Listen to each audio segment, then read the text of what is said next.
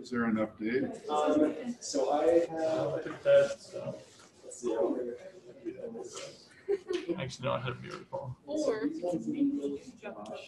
You're right. No, that is exactly how it felt. Some of them they test to create it. So, Yes, but a few. Yeah. It's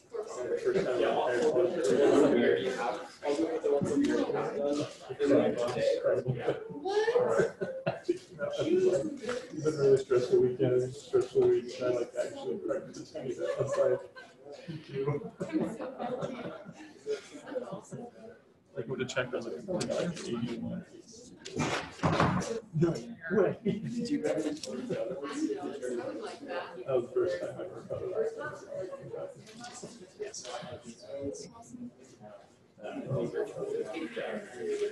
Yeah. But I'll see you up for that. That's for the test. So I have another one that is religion, but still.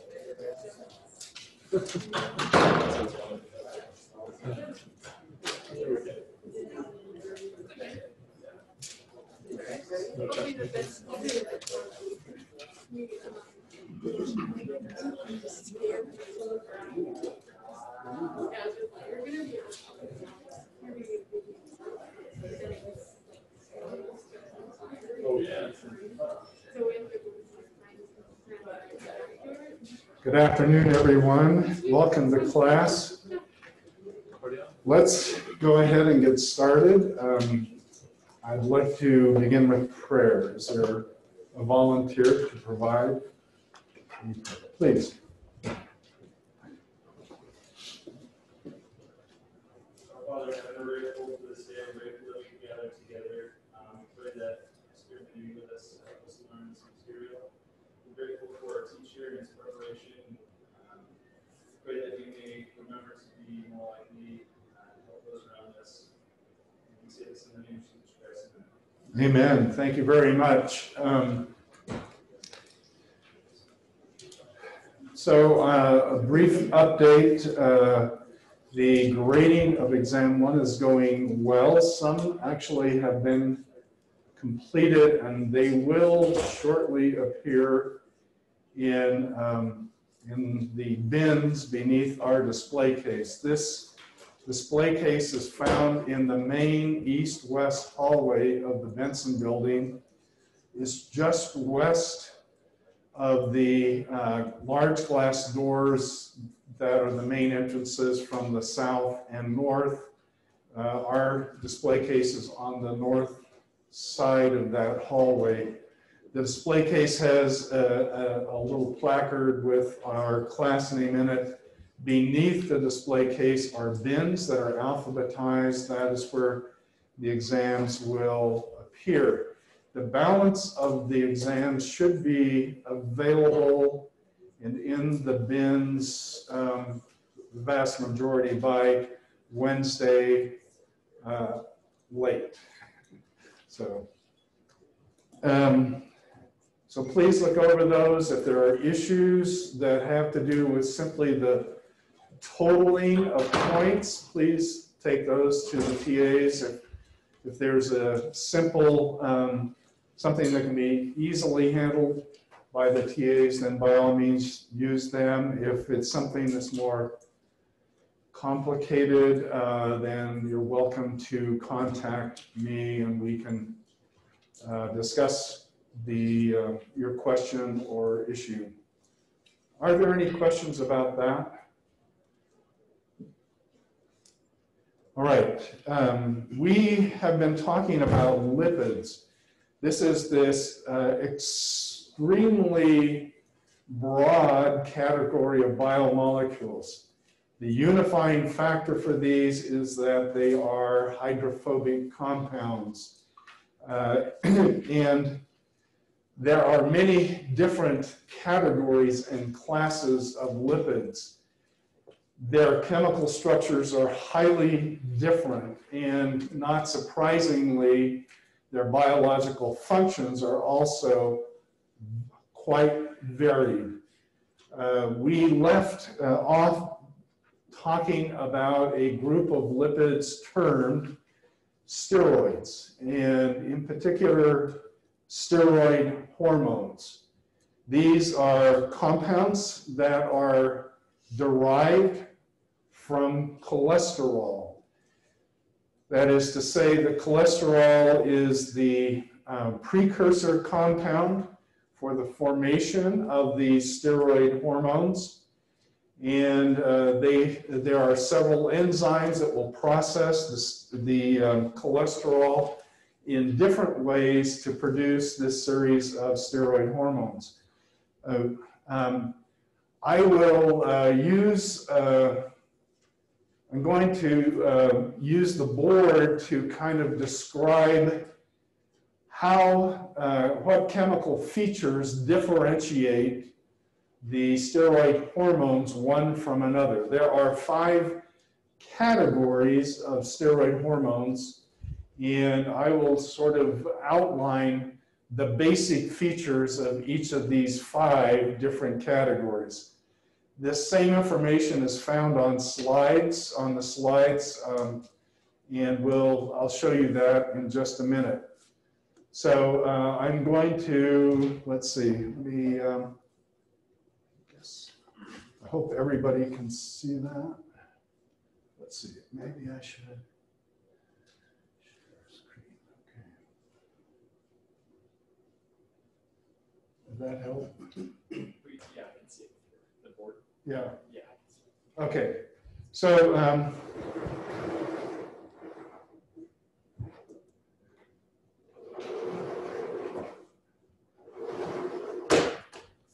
so as mentioned, all of these compounds are derived from,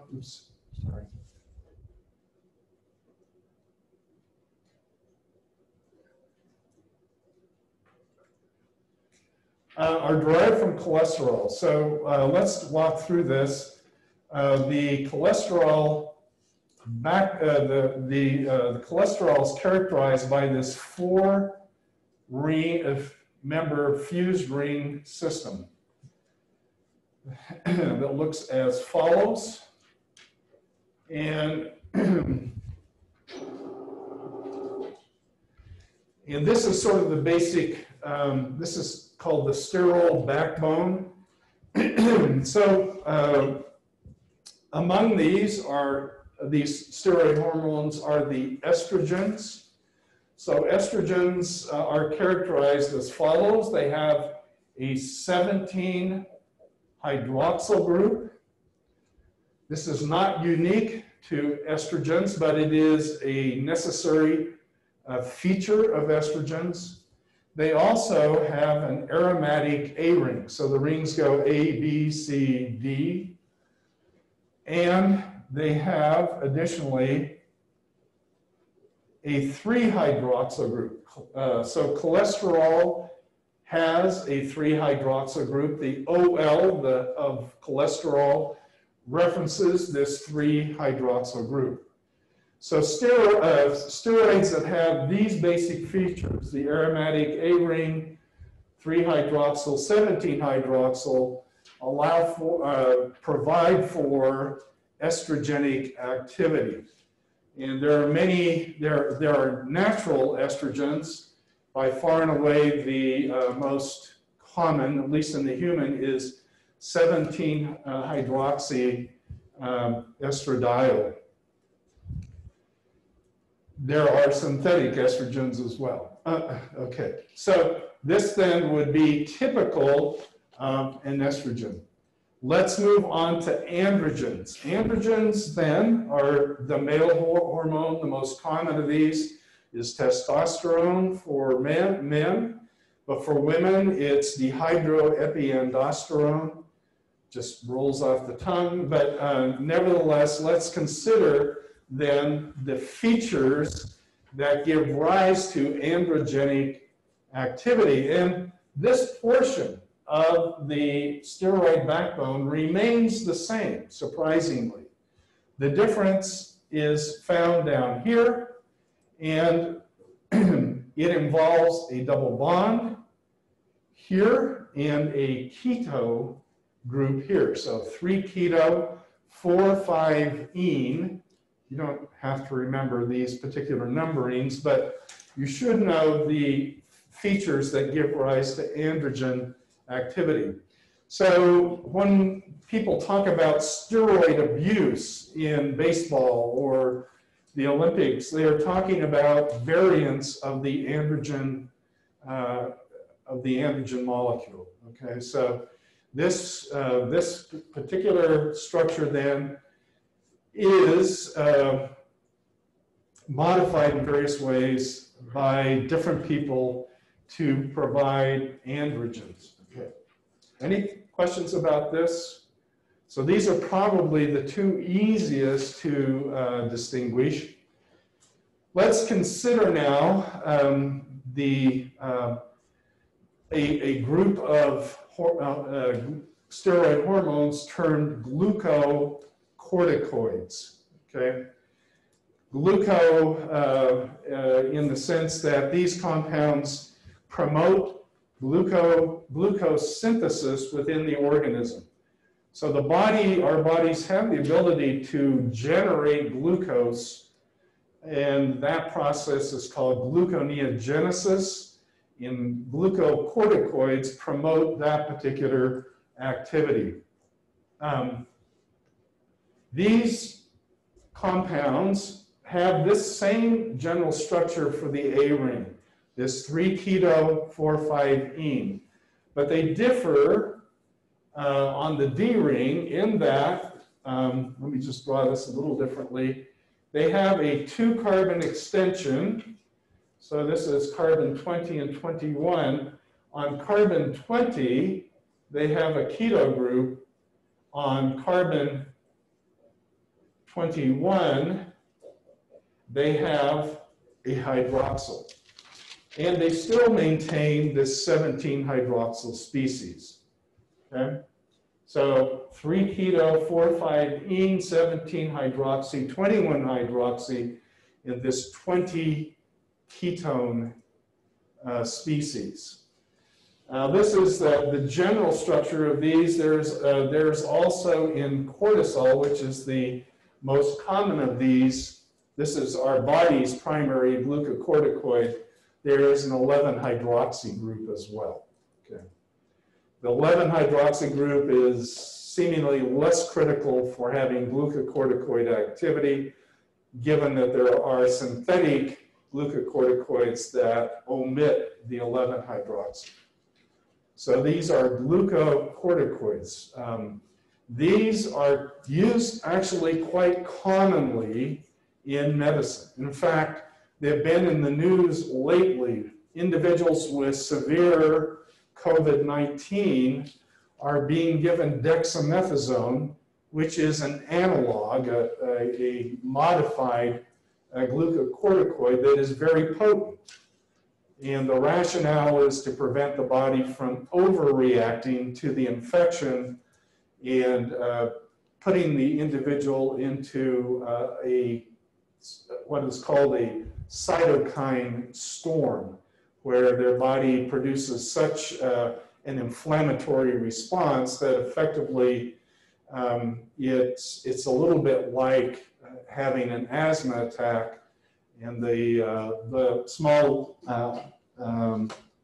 chambers of the lung fill up with liquid and the person suffocates. So, all right, glucocorticoids. We're going to talk about another category of steroid hormones called the mineralocorticoids.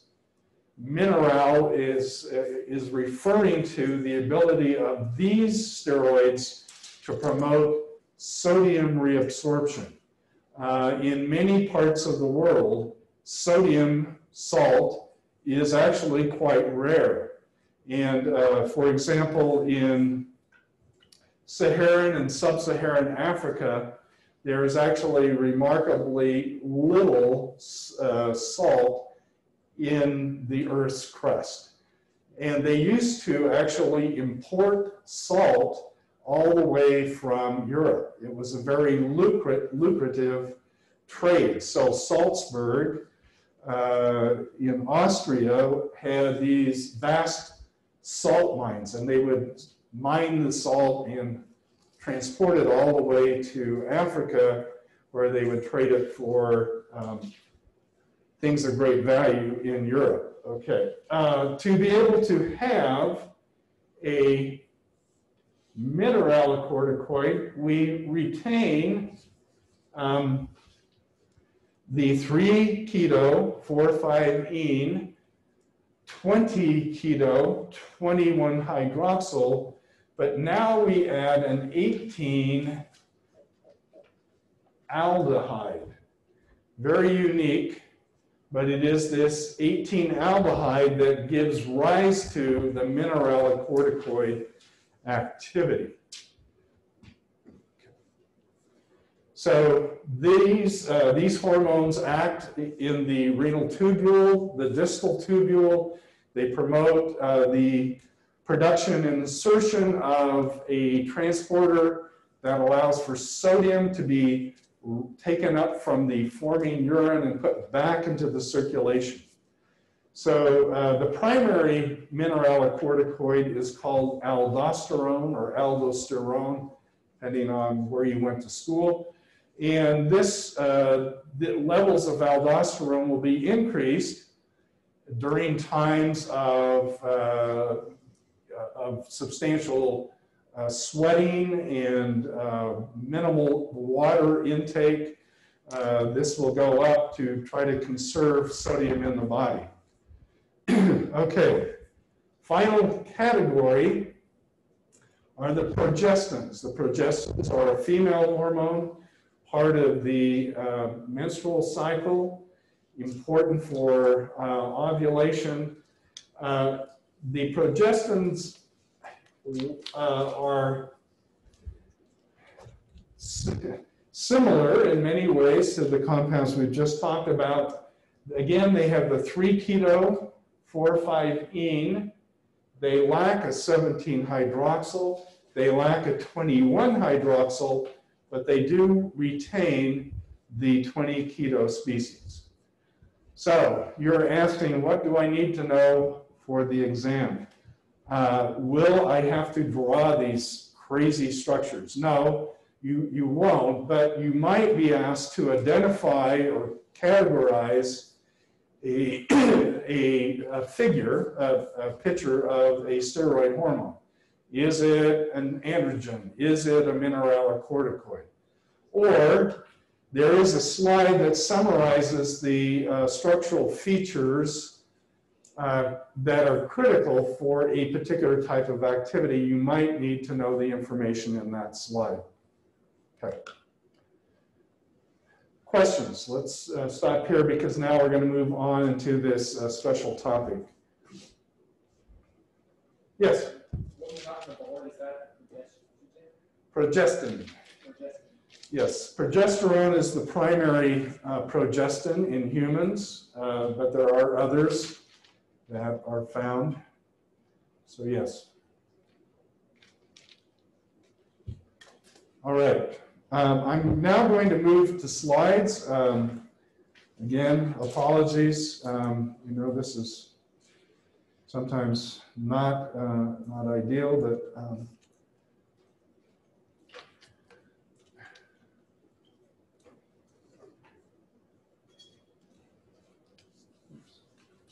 so we are going to consider cortisol. Cortisol is this glucocorticoid. It is a stress hormone.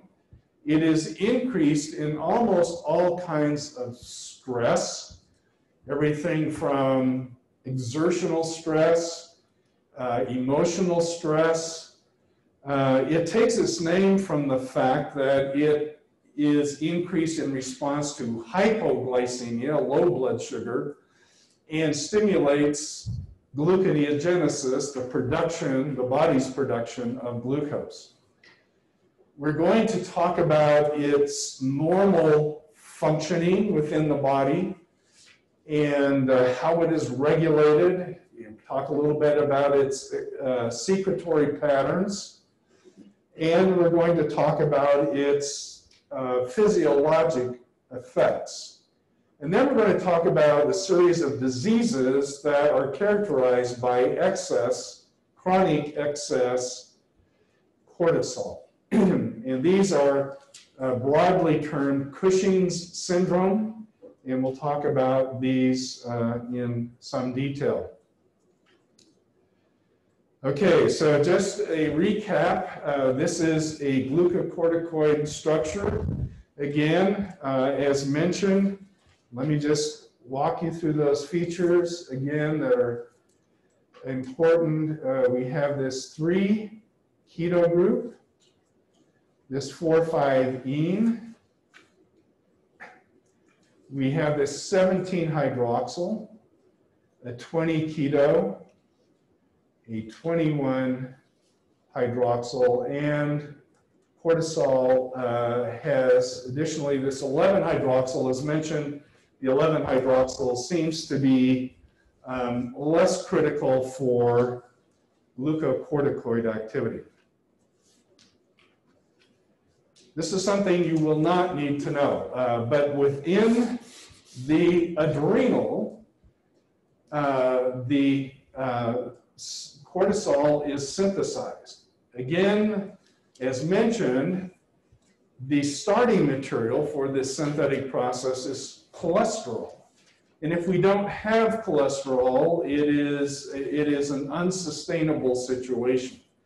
A person would die without cholesterol.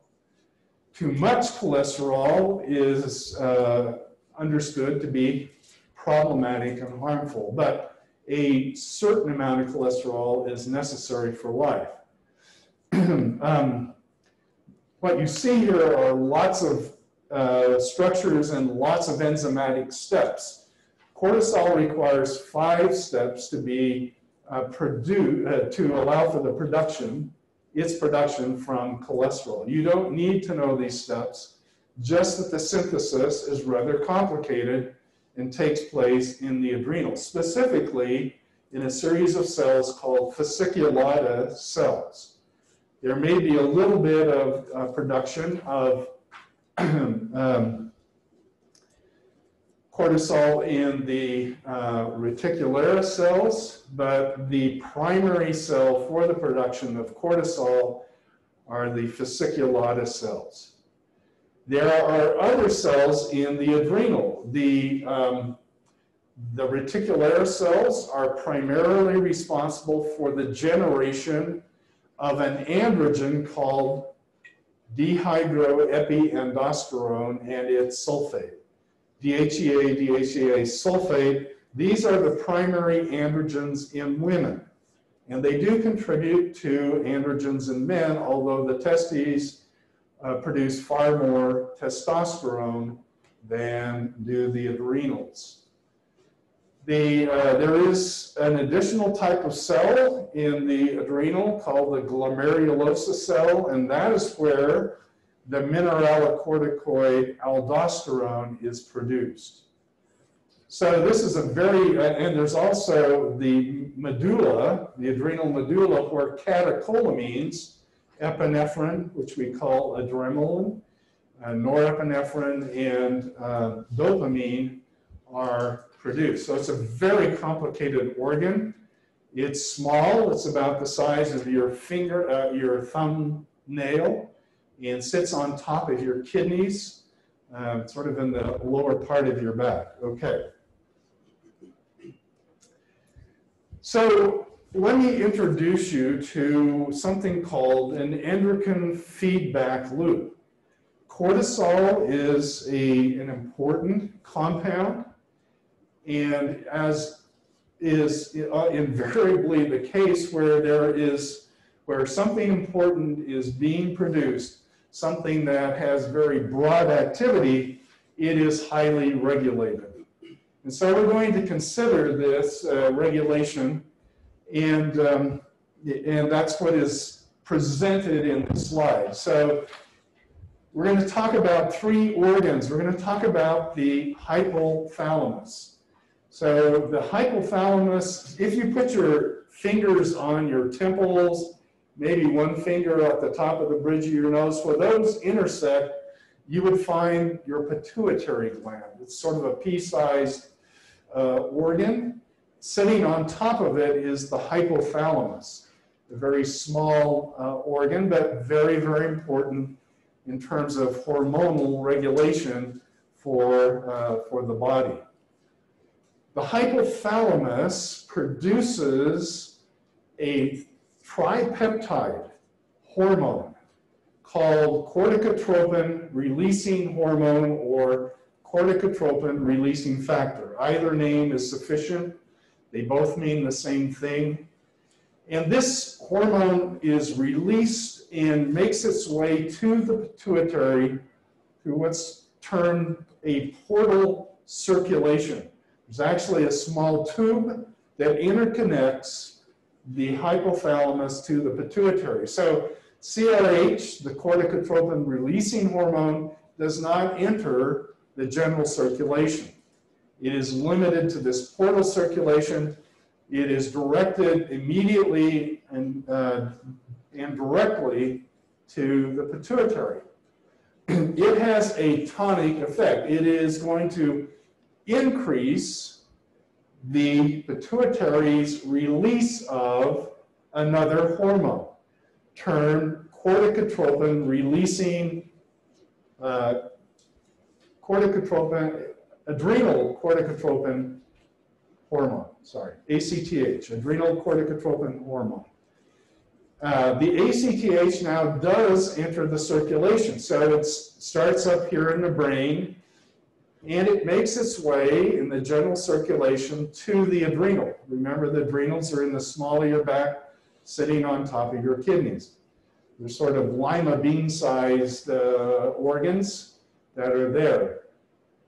The ACTH, the adrenal corticotropin hormone, is then going to stimulate the adrenal to produce cortisol. It's also going to cause the adrenal to release androgens. So both the cortisol and the DHEA are under ACTH control. So increasing ACTH leads to increased cortisol production, increased DHEA, and these enter the circulation. You'll notice on this slide now that as the ACTH increases and stimulates cortisol, over here, the cortisol actually feeds back at the level of the pituitary and at the level of the hypothalamus to inhibit the CRH, CRF, and the ACTH. So it's a little bit like a thermostat. As the heat goes up, it reaches a certain level, and it causes the furnace to turn off. The same thing is happening here. As cortisol levels rise to a certain concentration, they bring about the inhibition of the hypothalamic CRH and the pituitary ACTH, causing now the cortisol levels to fall.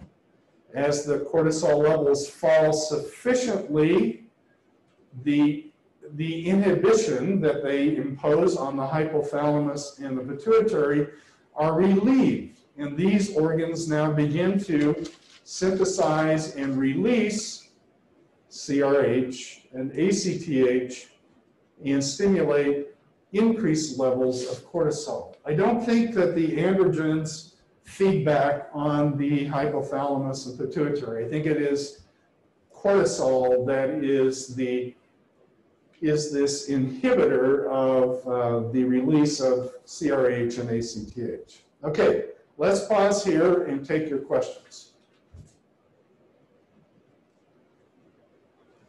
Yes? You were saying CRH. On this slide it says CRF. Is there a difference? There is no difference. As I mentioned, it is called both corticotropin releasing hormone or corticotropin releasing factor. One and the same. You'll see them both used. So sorry. Yes. What did you say DHEA stands for? DHEA is dihydroepiandrosterone. It is an androgen. It is not as potent as testosterone, but it is the primary androgen in women. So axillary hair growth is under DHEA control. Other features, physical and physiologic features, are under DHEA control in women. So, so that's what that is. Yes? So then how is this different in men versus women? It's not. It's just that men have a secondary, well, it's not a secondary, they have a second source of androgens, which are the testes. Okay, so they independently, in their gonads, produce testosterone. Okay, so. Other questions? Yes? What would happen if this feedback loop was somehow disrupted and you were clotting too much cortisol? What would that cause? It would cause disease, and we're actually going to spend most of Wednesday talking about Cushing's, because that is exactly what happens. There are, it's not exactly a breakdown in this endocrine loop, but there are tumors that are,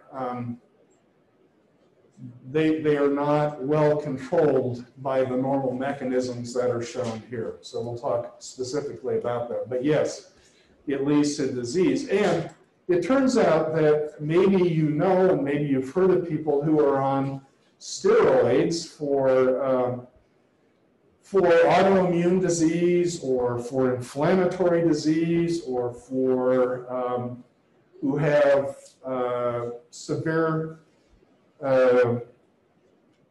reactive airway disease, and get occasionally or maybe frequently glucocorticoids, things such as prednisone and prednisolone. These are commonly used in the clinical setting, and they do reduce, let's say, allergic reactions. They do reduce tissue rejection. They do reduce these autoimmune problems like rheumatoid arthritis or systemic lupus erythematosus. These autoimmune disease can be, at least in the short run,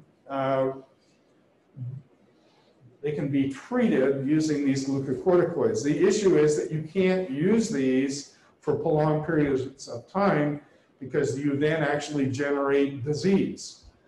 You generate severe side effects. Okay. Other questions about this? Yes? What's the aldosterone? What's the purpose of it? The aldosterone is our primary mineralocorticoid. It is primarily under angiotensin II control. It's also under potassium control. It is at least in the acutely, that is briefly, it is under ACTH control. So ACTH it is produced in the glomerulosa cells. It leads to salt reabsorption in the kidney. It is increased, at least initially, with ACTH, but that stimulation is quickly lost. In a matter of hours, the glomerulosa cells will cease to produce more aldosterone in response to ACTH. So it is not the primary or long-term regulator of aldosterone, but it does, in the short term, give rise to increased aldosterone as well. Okay. The ACTH is a peptide hormone. The CRH or CRF is also a peptide hormone. The CRH is just a tripeptide, 3 amino acids. It is able to have its own receptor and bring about the release of the ACTH in the pituitary. The ACTH leaving the pituitary has this general structure.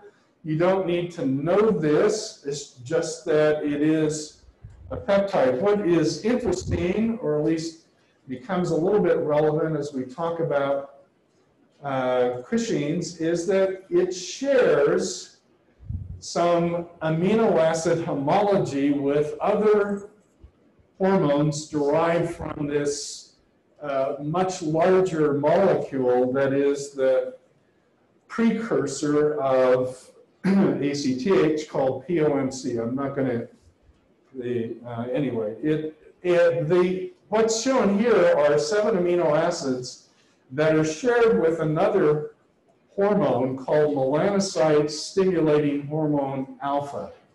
It is the hormone that is responsible for pigmentation in our skin.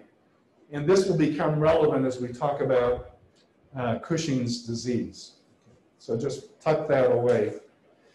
Okay, I want to talk now about the release of both ACTH and cortisol. What is shown in this slide are the circulating levels, concentrations of ACTH. So remember, the pituitary releases ACTH into the general circulation, and it stimulates the adrenals to produce cortisol and androgens. You notice that it is a very messy plot.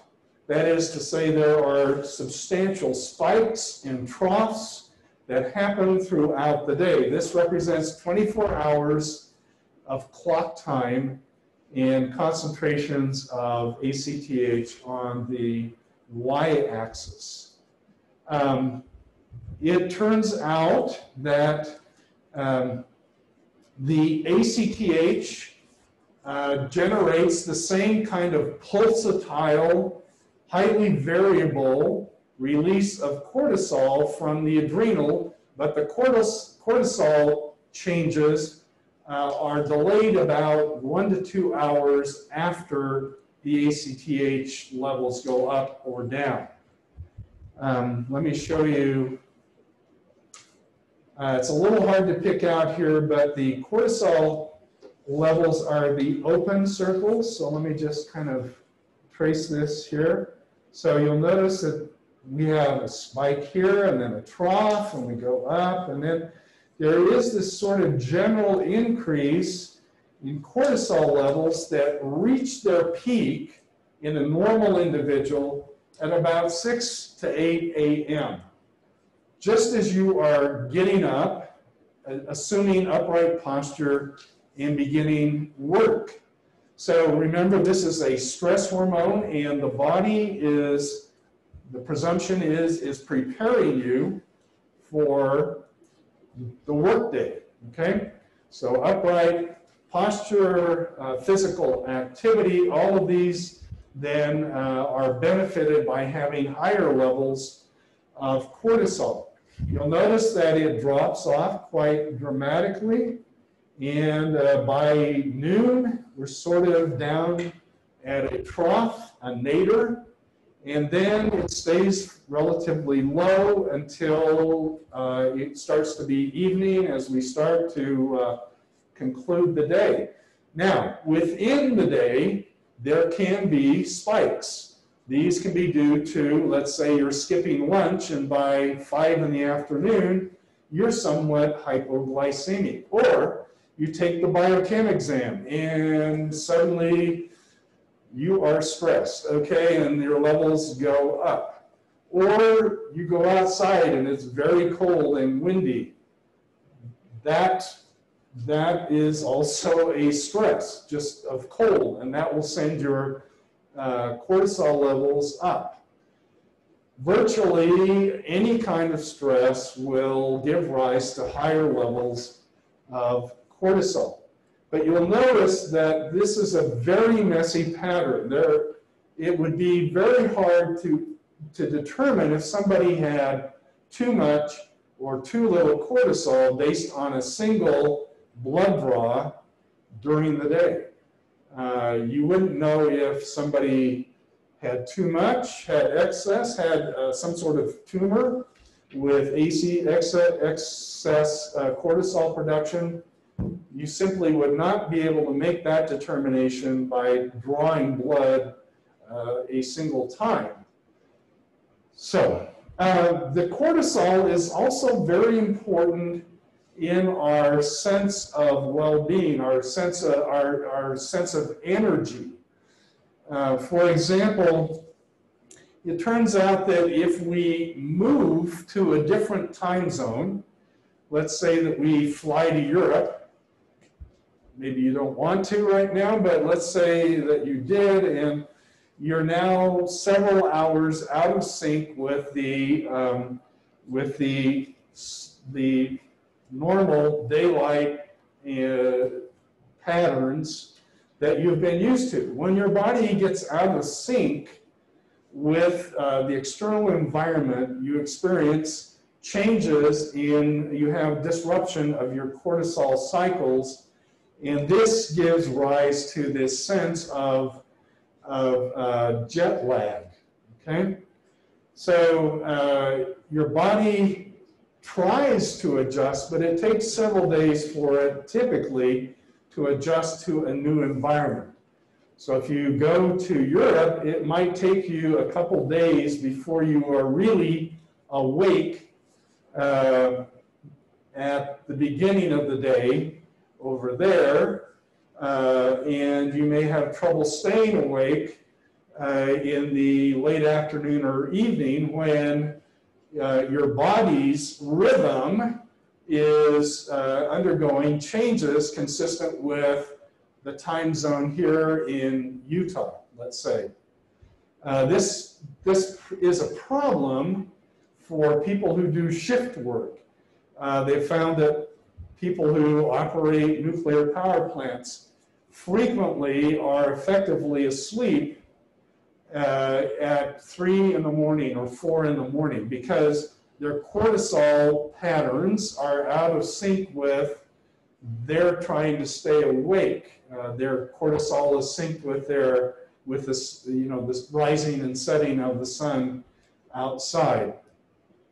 It's also an issue for people who grow older. Grandma may report that she only needs 4 or 5 hours of sleep, that she just wakes up spontaneously at 5 in the morning and is up and about. And, well, it turns out that in the elderly, this rise in cortisol levels happens earlier. It's shifted. And so they do wake up and they do feel okay fairly early in the morning. But by afternoon, even though she doesn't report it, she's sitting watching the TV, but she's sound asleep. Okay, or at least maybe her eyes are open, but for all other purposes, she's sound asleep. Same is true in the opposite direction for teenagers. Their cortisol levels rise later. There is a delay. And so they're not really effectively awake until maybe third period. Okay, so the first period, second period of the day, for all practical purposes, they're sound asleep. And it's really hard for them to focus. It's really hard for them to feel well, do well at those early hours. So our being in, our body's able to entrain the circadian rhythm to sleep-wake cycles, to light-dark cycles. And it's really important that they be correctly tuned, or it does create this kind of inability to stay awake when we would like to, or we are waking up when we really wish we could get a few more hours sleep. Yes? Does cortisol, or does caffeine affect your cortisol levels? It doesn't, but it does produce certain kinds of stimulation. It may give you a little more,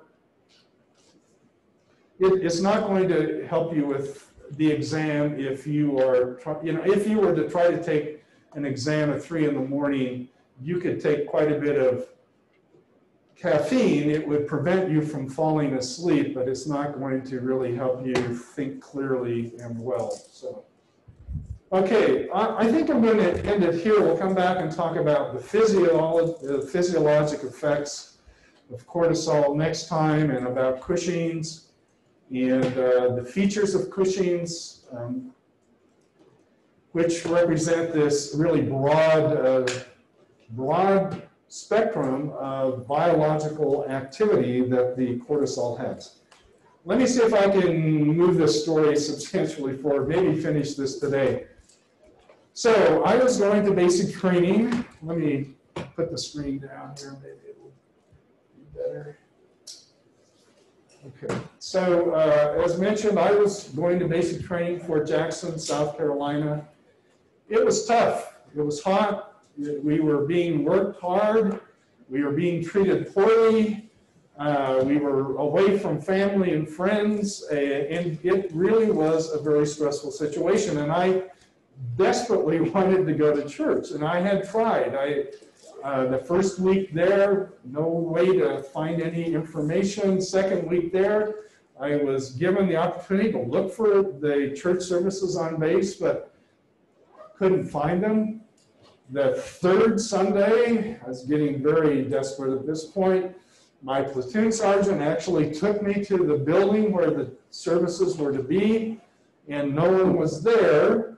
Although, after we'd been there about 10 minutes, there was a car pull up, and this gentleman, a member of the church, introduced himself and indicated that church services were being held off base in Columbia, and that he would come and fetch me the following Sunday and take me to church. Well, that was all well and good until the next day, Monday, we found out that we were going to have guard duty. Every person in that company was going to have guard duty the following Sunday. No exceptions, no excuses, no passes to go off and go to church.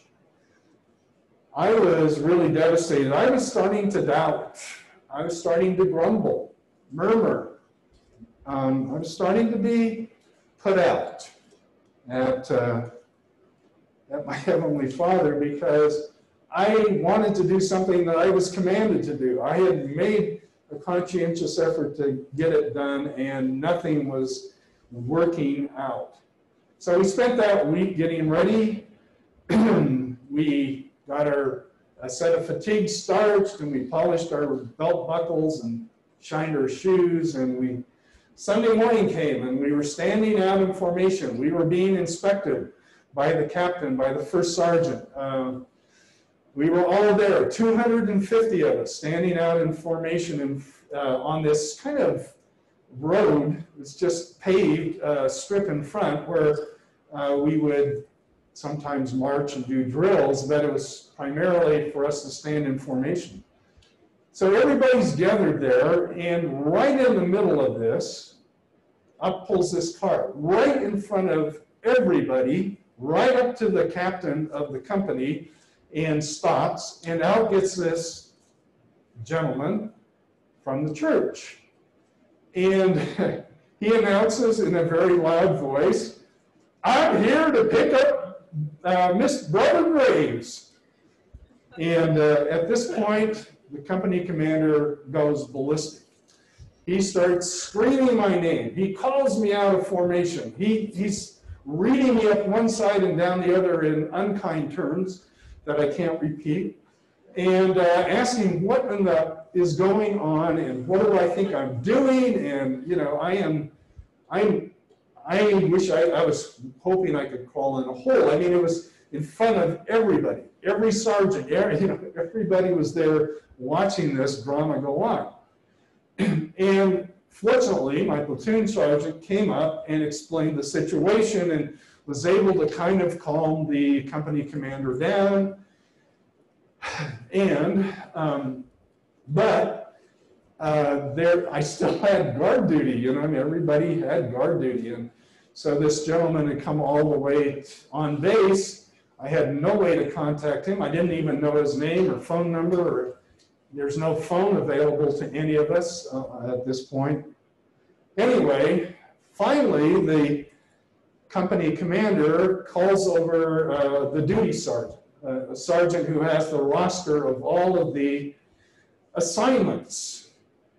And he said, okay, where's he assigned? So, you know, here are 250 names. Every individual has an assignment. And he starts down this list. He has to find me in all of this long list of names. And after a while, he said, well, that's strange. And the company commander said, what's strange? Well, he said that his guard post has been canceled. And the company commander said, give me that. He grabs that and says, what do you mean it's been canceled? What do? They take the PX away? Anyway, he goes down the list, and sure enough, my particular assignment had been canceled. The company commander had never, in his many years in the service, had a guard post canceled. Nobody else that day had their guard post canceled.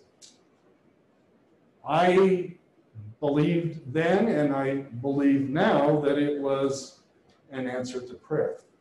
That it was this small, well, maybe not so small miracle of then being able to go to church. The company commander said, well, I guess if you don't have an assignment, I guess there's no reason you can't go to church. And so I was able to go to church, and I was able to go to church thereafter for every Sunday that I was in basic training and advanced training.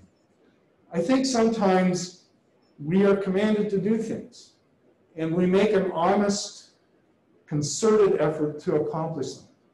And things just don't seem to work out. They just don't seem to happen despite our best efforts. And I think sometimes we are being taught the value of the very thing that we are trying to obtain.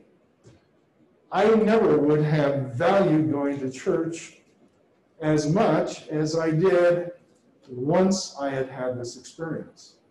Some things come very slowly, and some things take a long time.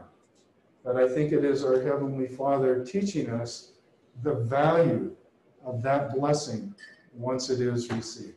Something to think about. Thank you very much. Sorry to keep you over a minute.